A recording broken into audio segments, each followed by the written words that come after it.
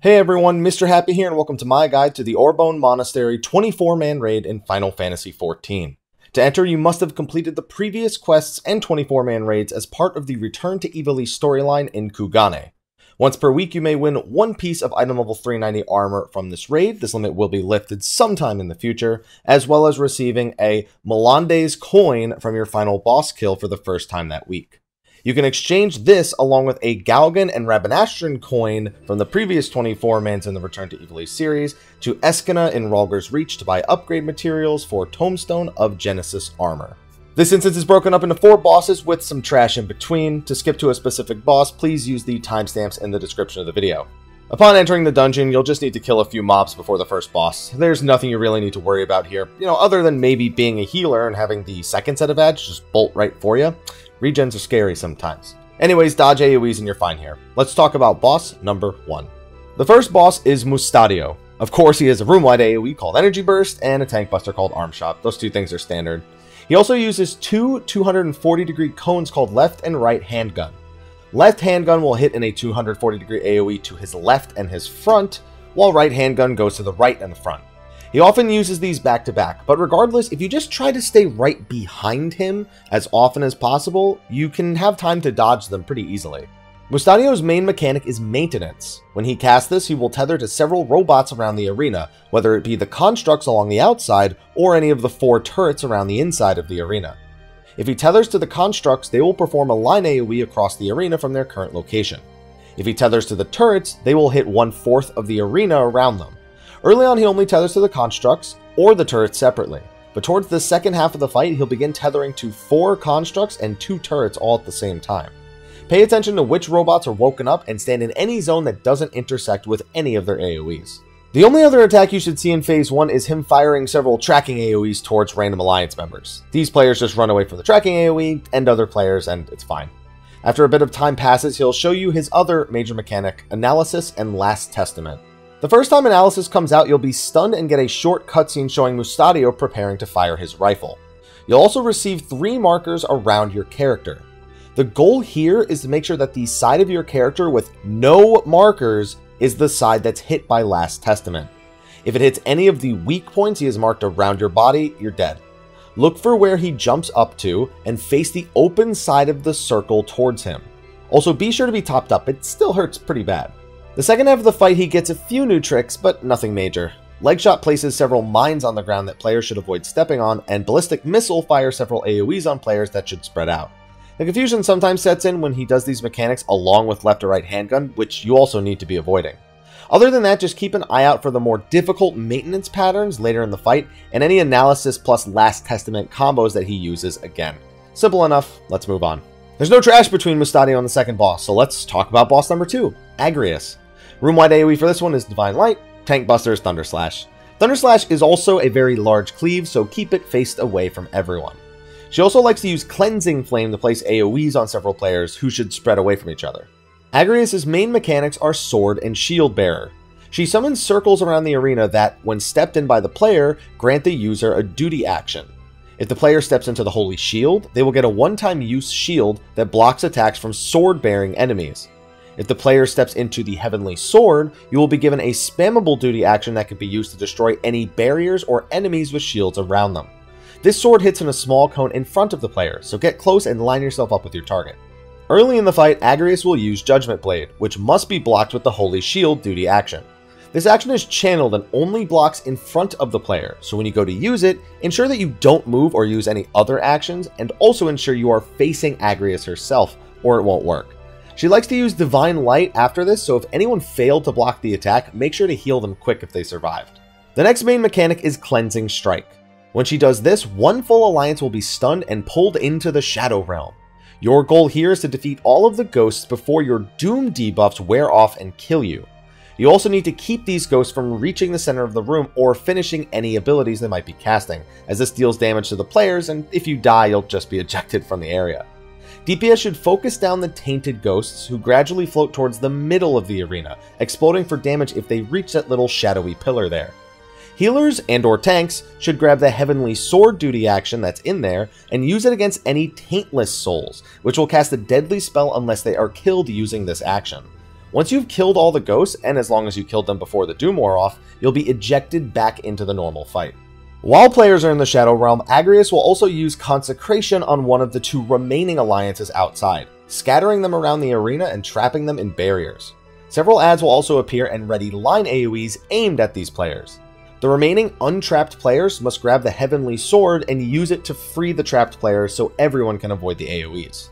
Next, she'll use Hollowed Bolt, which marks 2 players. When the marker expires, it does either a donut AoE followed by an AoE inside the donut, or it does it the other way around. Most of the time, expect parties to just YOLO this. Ideally, it's best if both marked players stack together and go to a set location, like the back of the room or even dead center, but I expect this to literally never happen to the Duty Finder, so good luck. Next is Agrias' ad phase. While she charges her Holy Blade, she will summon 2 Holy Shield circles and later on 2 Heavenly Sword circles. The party must defeat 2 Sword Knights and 1 Shield Knight using these duty actions before her Holy Blade finishes charging. Have 1 alliance each take 1 Knight. A and C can take Sword Knights and B can take the Shield Knight. Alliances dealing with the Sword Knights should drag them away from the Shield Knight party and each other, closer towards the sides of the arena. When the Sword Knight uses its large point-blank AoE, use the Holy Shield action to block it if you're in the alliances that are dealing with them. It can be outranged, but you don't need to do that. The Holy Shield is there specifically to counter this attack. The same rules apply as before. Face the Knight and don't move or act while channeling. The Shield Knight party is fine if they're out of range of these AoEs, but in the Duty Finder, I'm not going to lie, I like to just grab the shield even if I'm in the Shield Knight alliance, just in case A and C don't move their mobs far enough away. No trust. Anyway, once Agrias gives you the 2 Heavenly Sword circles, the alliance on the Shield Knight should grab them and use them on the various emblazoned shields that spawn that protect the Knight. Once that's done, you can go back to finishing off the Shield Knight, kill all 3 Knights, and survive Agrias' Heavenly Judgment. For the second half of the fight, you'll see more of the various mechanics in Phase 1, including another Consecration and potentially another Shadow Realm phase. There will now also be tethers that spawn on players, which must be blocked using a Holy Shield. They shoot line AoEs at the tethered targets, so have them grab shields and stay slightly apart from each other on the shield sides of the arena, while everyone else stays away from them. There's no reason for everybody to go and stand in these line AoEs. If you happen to be caught in the path with the tether AoEs, you can grab a shield and block it yourself. Other than that, there isn't really much new with the second half, so just keep using the duty actions and you're set. Before boss number 3 is the final set of trash for the dungeon. The first 3 mobs you'll fight are Night Stalkers who do very little to oppose the party, so just AoE them down. Then the big Dark Crusader ad does a lot of room-wide AoEs, line AoEs, and a familiar mechanic from Google Library. You probably remember it, but in case you don't, several seals appear around the arena and must be locked by having the number of players matching the symbol stand on them at the same time. So 3 circles means 3 players, etc, etc. Just go to the nearest symbol and wait for enough players to come by and finish the lock. Once one is locked, you can look around to help other players lock other seals. You don't need to stand on it the whole time. In Google, failing this summoned ads, so while I've never failed any of the locks in this instance, I'm assuming this would do the same. Dispatch the Dark Crusader and move on to the third boss, Thunder God Sid. For this boss, you're going to probably want to be pretty patient with the Duty Finder. There's going to be a lot of wipes, especially considering it's only been a couple of days as of this guide, so please be patient with your fellow man. I do expect the Duty Finder to go back and forth on a couple of strategies. What matters the most here is everyone agrees to use the same strategy, whichever one you go with. I personally preferred to put the alliance markers down between the circles at the northwest, northeast, and south sides of the room, and I'll explain why as we get to various mechanics. Thunder God himself will auto-attack all 3 tanks in the alliances every swing, so ensure to keep them alive unless you want to eat them yourself. Right at the start, he will use Cleansing Strike and reduce the entire raid's HP down to 1, and inflict Doom on everyone. Heal everyone up to full to get rid of the Doom, so stay stacked at the beginning and don't run off in the middle of nowhere where you won't get heals. The first big mechanic here is Thunder God Holy Sword, or TG Holy Sword as it's called in the game. This attack will hit in specific areas of the map depending on what animations Thunder God uses and where. When he lays 3 swords down in various spots of the arena, he will hit those circles he is aiming for with large AoEs. The AoEs are bigger than the circle he's actually aiming for, so move out into the other circle a little bit extra just to be safe. His other 2 animations for TG Holy Sword are either a donut or a point-blank AoE. If you see him wind up his swords over his back, he is going to do a point-blank AoE, so get towards the back of any of the circles around the arena. If he sticks them in the arena itself, it becomes a donut AoE, so get inside of his hitbox. Pay careful attention to these, as this is among the easiest mechanics he does, and you don't want to get hit by these. Next, Sid marks 3 players with giant red circles called Shadow Blades. These will hit any players inside very hard and drop a growing orb of death at its impact point. These circles grow and harm any players caught inside of them. Additionally, if 2 overlap or even touch slightly, they explode on the raid, inflicting a stacking bleed that deals moderate damage as well. You want to avoid that. To deal with this, each alliance should assign 2 circles that belong to that alliance, and ensure that there is never more than 1 orb per circle on the arena.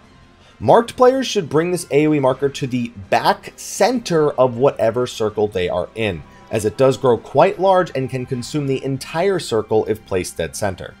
Do not go off to the left or right. You are trying to avoid these circles overlapping. Just go directly to the back of the circle.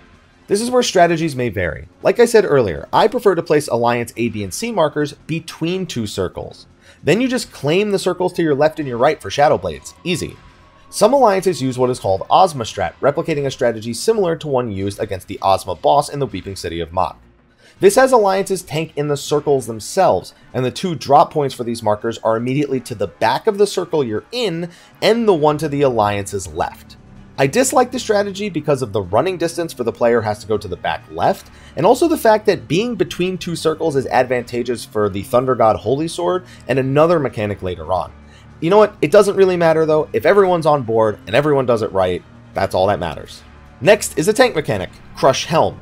Thunder God will hit the tank 4 times back to back with an attack that increases their damage taken up to 4 stacks, before they are hit with Crush Helm itself as a massive tank buster. You can usually ignore that cleansable debuff and just mitigate/heal the hit, but do feel free to Asuna the ability, and this will probably be one of the few points you really want to use tank and Vuln skills. Next up is Duskblade, a room-wide AoE that is lethal if players don't activate the 6 platforms around the arena. Each platform requires 3 players, and in the Duty Finder, I mostly see people YOLO panics try to fill them all. Assuming an alliance is completely alive, you can send your tank and 2 healers to one of them, and your DPS to the other, and it should be fine. The 3 and 5 split's good as long as there's at least 3 people in each of them. If players are dead, try to keep your wits about you and cover for the nearby circles. Also, the circles you'll be responsible for are the same circles you would use for Shadowblade assignments, so use that as you will. Also, make sure you're topped, because even with everyone in circles, this stuff still hits pretty hard. Next up is Crush Weapon. This will place a marker on a random player from each alliance. The tank can be targeted, dropping an AoE under them when the marker disappears. This AoE will then track them 4 times in a row, chasing them to wherever their current location is. You basically place the AoE down and then keep running away from it until the 4th strike is finished. Once you've seen Crushed Weapon, Thunder God will shoot you to a different platform and begin his ad phase. Another reason to do the ABC markers the way I do them on the original platform is that it aligns with where each ad will spawn in this phase too. Each alliance takes their own ad and kills it. They use Hollowed Bolt like Agrius does, though each alliance gets their own Hollowed Bolt, and each bolt does either the donut or the middle circle AoE randomly. It'll do one of those first and then do the opposite, but not all 3 of them will be the same. I personally prefer to just bring this marker about 45 degrees clockwise or counterclockwise from my current ad. Everyone in the raid should agree on this direction to bait it, otherwise it can get a little tight. This allows your AoEs to not at all interfere with one another, and make it so that other players near your ad won't have to move much to dodge the second AoE after the first one goes off. During the first Hollowed Bolt, each ad will put a split damage marker on a random player.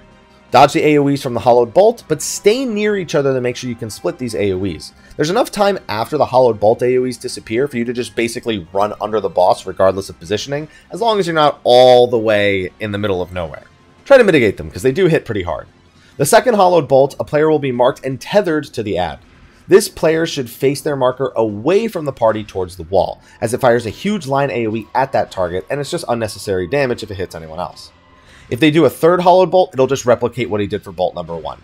Kill all 3 ads while doing this before the Swordplay gauge fills to enter the second half of the fight. The second half does a lot of what the first half of the fight did, but more of it.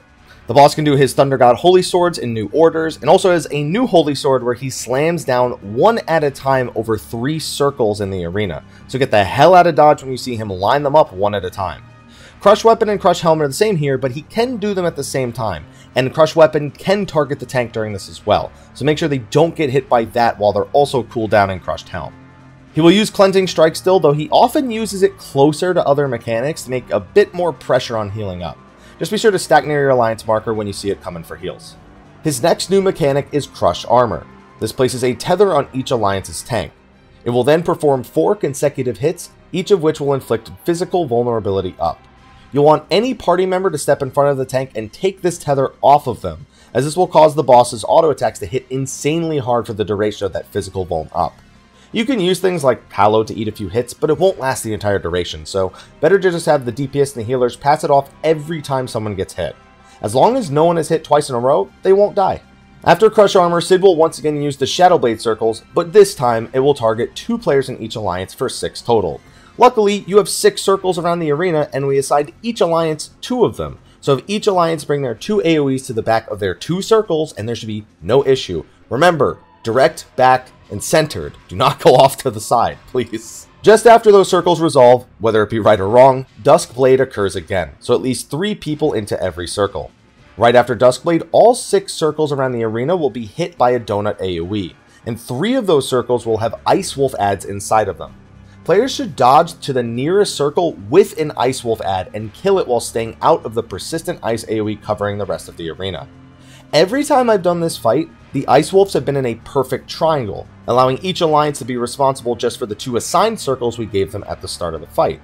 I've heard players say they've encountered 2 right next to each other, and I even had someone say they got 3 right next to each other, which seems absurd to react to, but if that can happen, I just say look for the closest one and bolt to it. There's not really much you can do about that. However, I've only ever seen the triangle format, so what do you know? After this, the fight just repeats, so perform all these mechanics as they occur again until the Thunder God is put down. Right after the Thunder God, the party will walk into the boss room for the final boss, Ultima, the High Seraph. This fight is split into 2 halves, and you'll get a checkpoint after the first part. I'll put timestamps for the second half in the description. For the most part, Phase 1 is very straightforward. Avoid AoEs and spread out with AoE markers, mostly.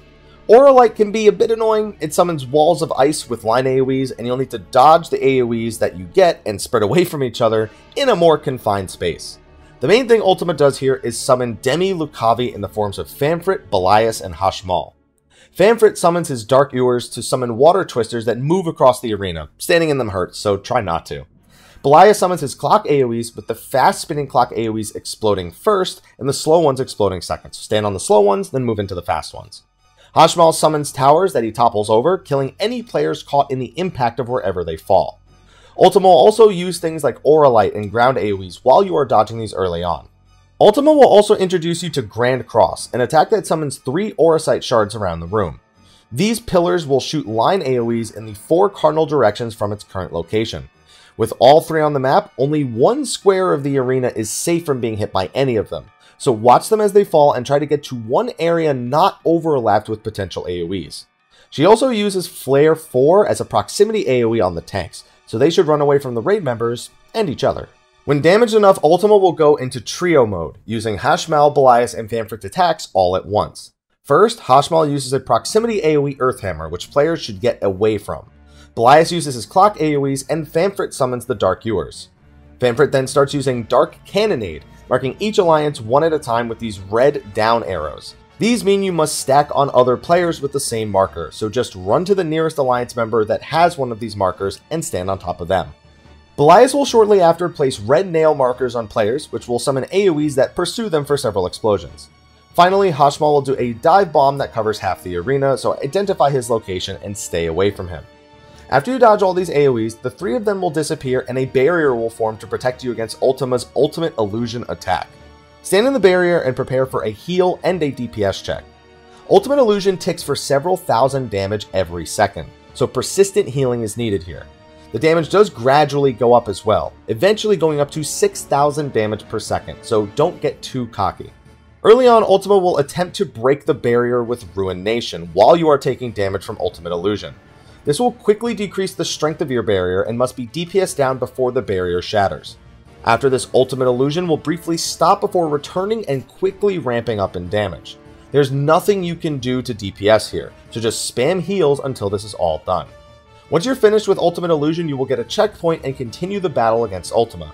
If you wipe, you will start from this point next time you fight her. This phase of Ultima has a bunch of AoEs that Ultima will move mid-cast with Eastern or Western March. You must be ready for the adjusted locations of most AoEs. Redemption is her tank buster here, and she doesn't have a traditional room-wide AoE, unlike pretty much every other boss.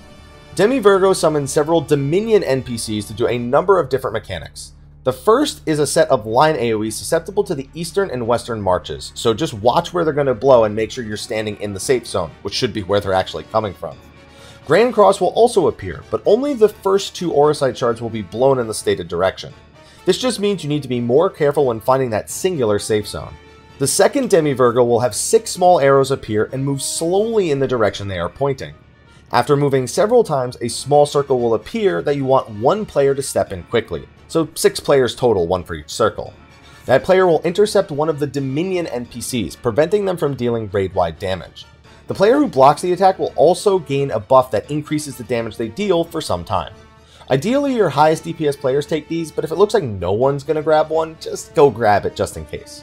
There is a redemption during this, so make sure you watch the tank's health. The last Demi-Virgo will summon an ad that uses a hard-hitting attack on a tethered player. One of the off-tanks should intercept this and take the hit, while the rest of the players spread the AoEs out and avoid the ground AoEs that she summons as well. There are also traps laid around the arena, and stepping on one or standing near one when it expires will deal damage to the player. They pulse occasionally to remind you where they are, so just stay away from them while dodging everything else. Once you've done the third Demi-Virgo, Ultima will retreat and bring everyone to the Shadow Realm again. She will also summon several ice walls to create a maze and knock you towards the back of it. You must run from the back wall to the small circle that's under Ultima's hitbox, all the while being unable to use any skills. She will use that dice move over your head, which demands that you stop moving before the counter rolls down to 0. Dominion ads will float by and drop AoEs, while Ultima blows the wind to adjust their AoE positions. While all these AoEs are going out, Ultima will summon death zones gradually from your starting point, so you have to do this, get to the front, and do it quickly before you get caught in the death zones. Ultima will also do spread markers and a proximity AoE on the tank throughout all of this. You can use the dark zones to spread these out, you don't have to spread them out inside of the light zone. Just keep in mind you won't be able to use any skills while you're doing this. Once the tank has dealt with the proximity AoE, Ultima will return and continue her barrage of other attacks. While she continues to use the same attacks, the orders, combinations, and frequency of them all has changed drastically. They're all much faster and thus will be much deadlier to the average player. For example, she can use the mines along with the line AoEs and wind at once. She can use the 6 Dominion circles plus the targeting players with AoEs at the same time. This doesn't really change the strategy much, you just don't want to be hit by multiple attacks, same as usual. If you last long enough in this phase, you will have to do another Shadow Realm, but Ultima's health bar is fairly low here, so it's feasible to not cycle that far around again. Just expect a ton more overlapping mechanics and AoEs in this last part, and all should go fine. And that's a wrap for my guide to the Orbonne Monastery. Thank you to Gwynpie and Keo, even though I didn't end up using your footage, for submitting footage to help with this guide, specifically for that little phase inside of Agrias' Shadow Realm. Be sure to like, favorite, subscribe, and share, and stay tuned. We'll have more guides leading up to Shadowbringers, and of course, when Shadowbringers comes out. Anyway, I'll see you guys in the next one, and until then, take care.